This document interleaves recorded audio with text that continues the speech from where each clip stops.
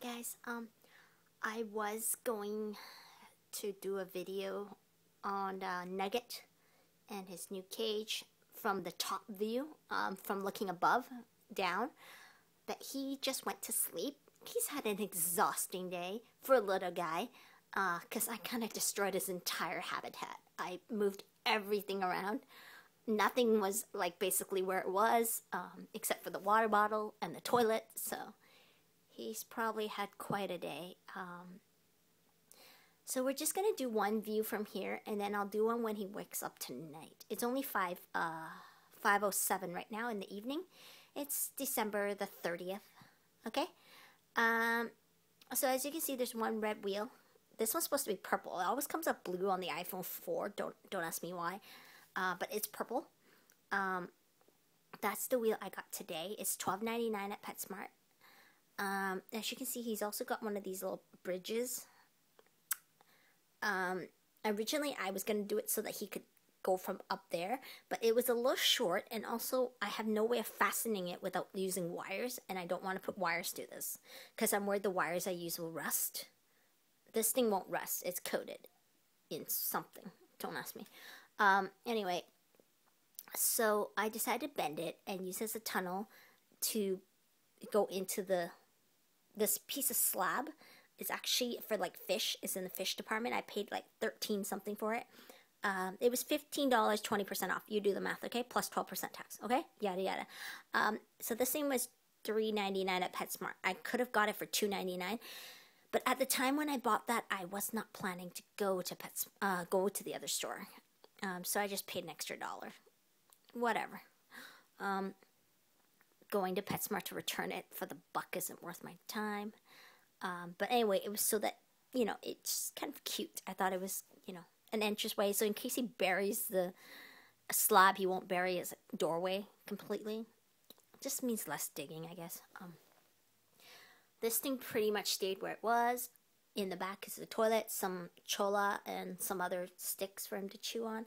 He did get a few more bamboo crunchers. He seems to like them more than Nala does, so I've given most of them to him. I bought only a pack of 10 for $2 when I ordered my supplies from the Victoria Chinchilla Park Place, Chin Stuff store. So I'll have to order some more. So upstairs you see a shelf. As you can see, there's a leg. And it's the same on this side. And it's a complete thing. So it's a complete circuit. But it attaches like this. So there's like a couple holes on top. I can actually make it 2 levels, 3 levels, 4 levels high. But I have no way of securing my bin. But you can make this as high as you want. So that's one thing you guys might keep in mind if you're building your own cages. They're $7.50. They're $8, a little less than $8 per level.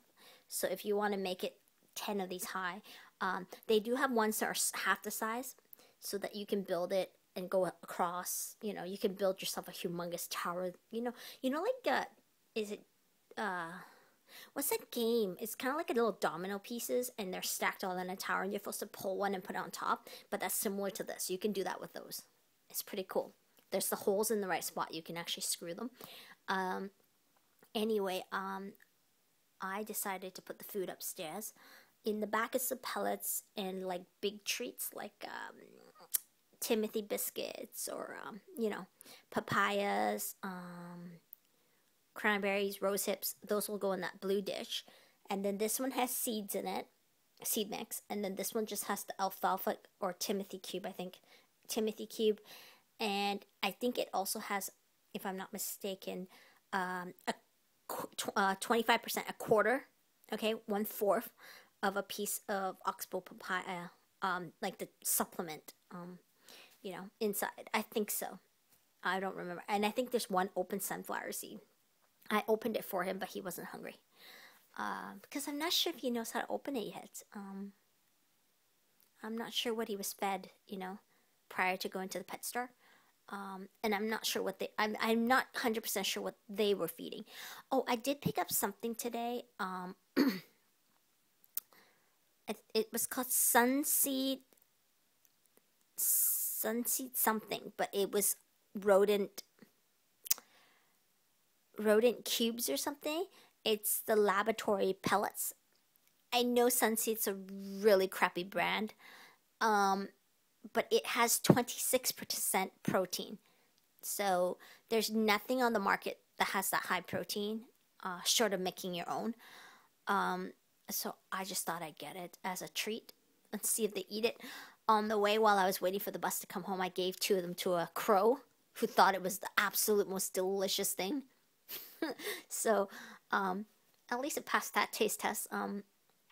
So far, no one here has eaten it as far as I can tell, but I will check again tomorrow. I only gave it to them about 5 hours ago. I got home a little after 12. The reason why there's actually 2 dishes, I could have just got away with 1, is because there's only about 3 tablespoons of seed in here. It's because Nugget walked too close to the edge. Because the bin's edge is slightly curved, like slightly when it comes down. So it's the widest on top, and then it just kind of, bottom part's just kind of slightly slanted to curve under. He slipped. His foot went down the side. I mean, it didn't hurt him, but I don't want to risk him continuously doing that because I don't want him to be afraid.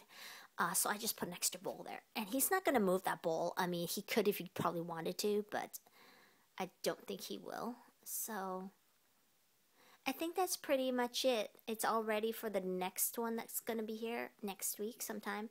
I'm going to go by and check on Thursday because it is my last day before I stop working again for the week. If not, I'll probably have to go by again on Friday. Right now, we're waiting for it to be weaned. So there is a female that's white available. It's just I gotta wait. I haven't seen it yet, so I don't know. I already prepaid because it was on sale, but I haven't even laid eyes on what I paid for. And you know that store's also final. So, yeah. When Nugget wakes up, if I am not busy, I will give you guys a overhead view of it. But for now, I don't want to disturb him.